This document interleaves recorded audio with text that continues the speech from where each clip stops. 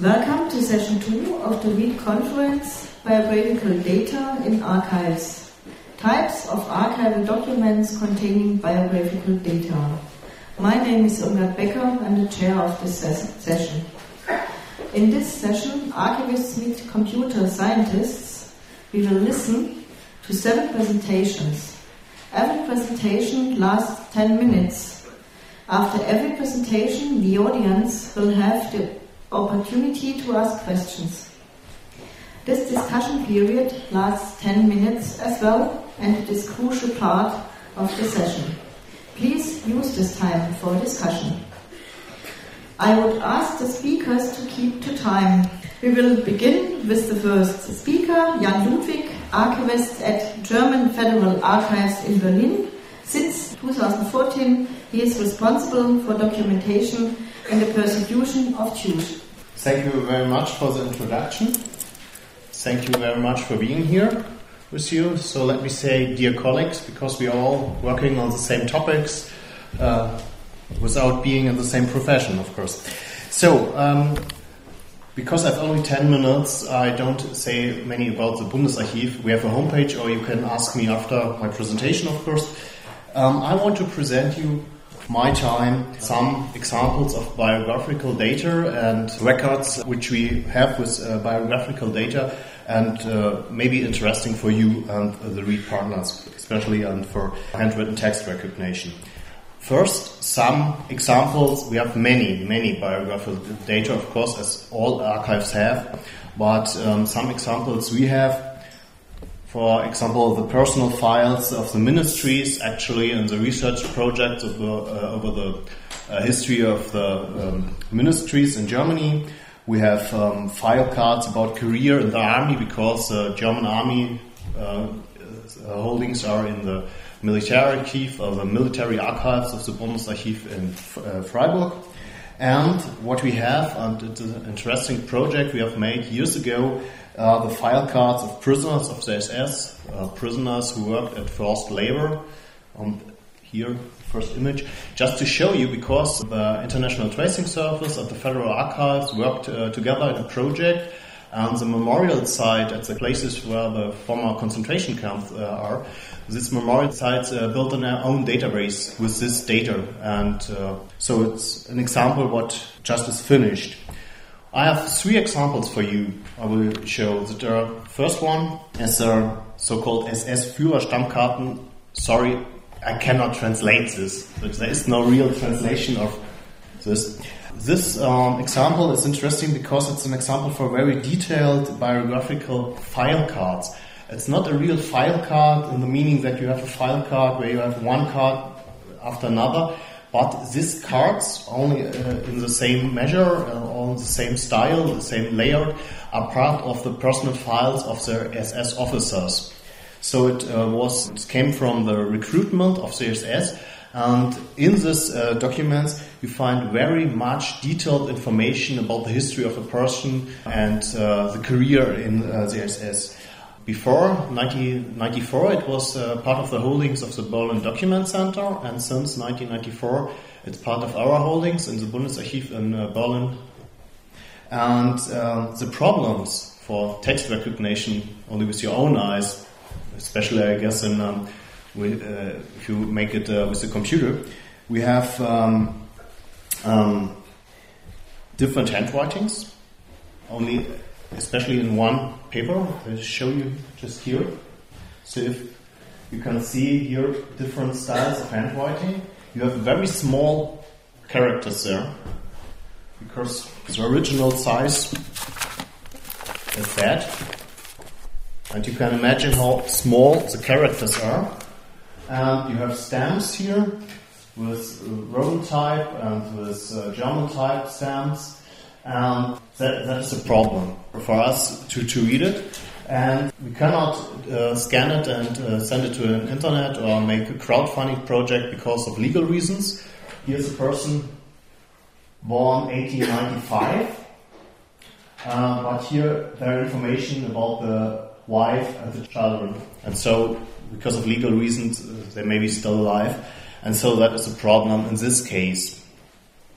So that is the first example. Here is the backside, and here, in this case, it's an Austrian one. And here is his career in the Austrian army in the World War I.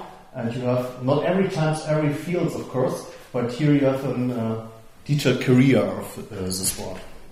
Okay, the most important example, and I hope that you will support us in the future with handwritten text recognition, is, I guess, the most famous example of personal data in the Federal Archives that are the NSDAP membership records. Most of you know that is one of our holdings. Many people ask, was my father, was my grandfather in the National Socialist Party? And we get many inquiries of that.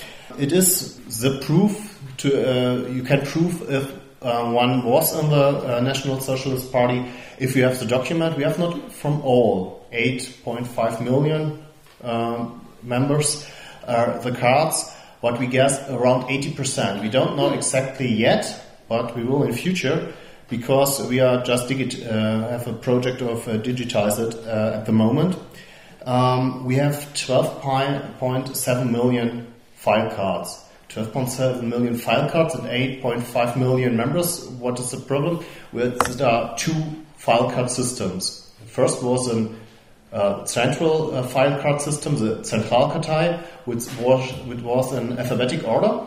And we have a regional ordered Gaukartei from the regional districts of their party, the so-called Gaue. But this second file card system was ordered in alphabetic order after 1945 and the Berlin Document Center. And so two file cards, and in some cases we have of a member two cards, both cards, and in some cases only one, and in some cases we have no file card and no proof of the membership, of course. So it was former part of the Berlin Document Center collections too, and it's now part of our collections.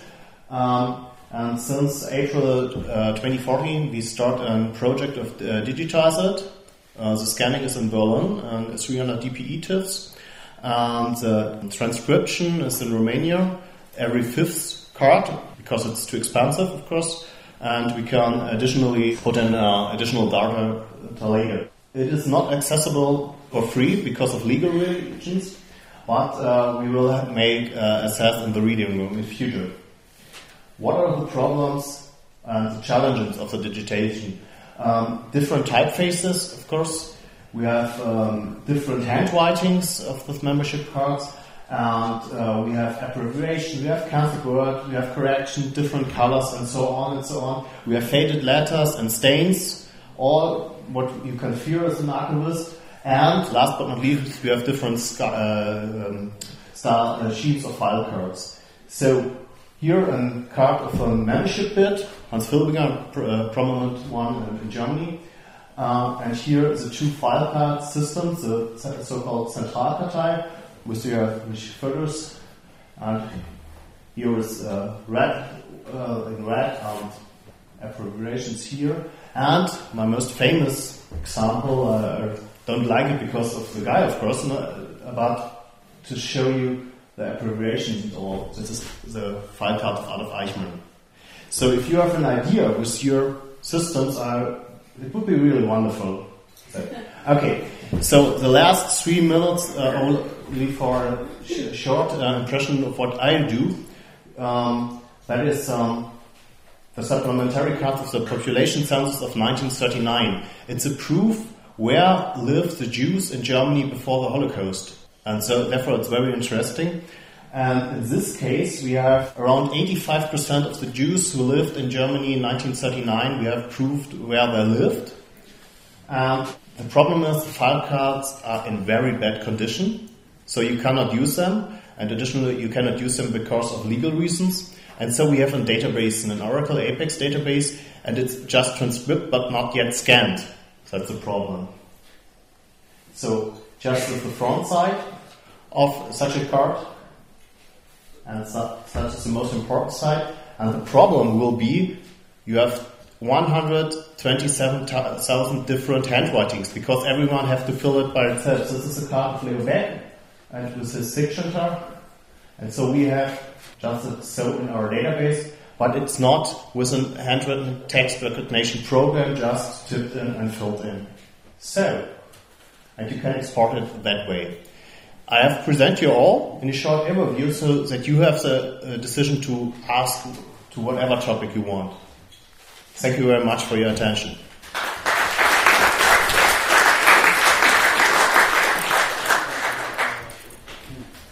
Actually, we prepared also something. So we did something with the images. Mm-hmm. So there are not only questions from our side, mm-hmm. but we can also show something. Mm-hmm. Okay? Do you wish to see it? Yeah. Then we will present it. Okay. Mm-hmm. Just a short question from my side. So if I see it correctly, people are mainly interested in the person name. Yes. And searching for the person name, or would like to search for the person name, at least in an internal mode. So it's clear you cannot give it for free. But in-house, it would be good to have this search on the persons. Mm-hmm. And maybe someone from our group. This yes. is an example for Hans. Okay. So we detected several issues with this card, and yes. So, as you can see here. So, this is the last example we gave. Yes. So, you can see that the background is enhanced here. Mm-hmm. So, we actually need a black and white image. Yeah. So, this is our algorithm with default parameters. Mm-hmm. As you can see, some text is missed here. Yes. If we use some other kind of parameters just to trace faint text, you can see that we gain this information here, which is quite readable. Mm-hmm. Okay. It's okay. But hold it like this. Okay. And speak in there. Okay.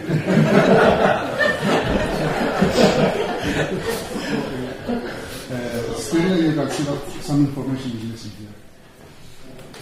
Okay. Yes. Mm-hmm. Okay. That's this is from me for the first step, which is enhancement and bannerization. I don't know for the further processing. Yeah, I mean, as far as I understand, such forms will appear several thousands of times. Mm-hmm. So it will not change too much, the form itself. It's partly. There are different layouts, and but there are 1 million of such type. Okay. So there are different layout schemes, but there are many of this scheme. Yes. So part of the tool which will be provided by Vienna, or the Vienna group, is that a user can define such a form, and because it is rather easy, there are repeated words and also there are lines, and so there's a kind of template-based approach that you will define such a form, and then, or several forms, and then the engine will compare it with the actual image. And in this way, it is very simple to find the name of the person. So it's one field in this form, and then to apply specific handwriting to this handwritten text recognition to this form, part of the form. And I think that's one of the solutions which we will probably come up with. And I think concerning the handwriting itself, we will maybe say something later on, because there are many more examples. Or would you already want to say something? No, let's wait a bit, because the examples are rather similar, and we will say something on that. There's one interesting thing. You said that you will manually key every fifth card. I think the other ones we saw, or this one? in Romania, the digitization order you now made? Every fifth by number. So if you don't need it. Every fifth by number. I don't know if Adolf Eichmann is a fifth. No, that's clear. But that's clear. It's prominent, so we will have the date of that. What I want to say is to have just the text of this card can be somehow useful to improve text recognition. But really useful would be if the people in Romania will key this with the Transcribus tool exactly following the baseline or the form. Yeah. Then you can match the data and use them as training input more or less easily. Yeah. Okay. So it would cost probably a bit more, I guess 20-30% more. So it's something, but not the world. Yeah. But then you can use it directly. Can you say something more about the legal problems? In the first example, it seems that if you mask the lower left part, yes, there would be no problem to publish this data. Yes, then it would be no problem, but you have to see if there is an entry. If there's no entry, it's not necessary, but therefore you have to all 52,000 and on the left corner you have to destroy for internet, and so and the problem is only a few researchers take a look in this documents. The membership entries are much more interesting for all people, but if you are a researcher, you will be in our archive. You will see the whole personal file and not only the card, because the card is just an extraction. And so if you're a researcher, you're more interested in all. And if you just want to look what your grandfather does, it's more interesting than the membership records. But how do you solve the problem with losing the text on the last line after the binarization? Question to you. Well, that's up to you. Well, you have to improve binarization. This does not affect the recognition states, but the text detection states. So if this text disappears, it will not be detected, so it will not be provided as input to the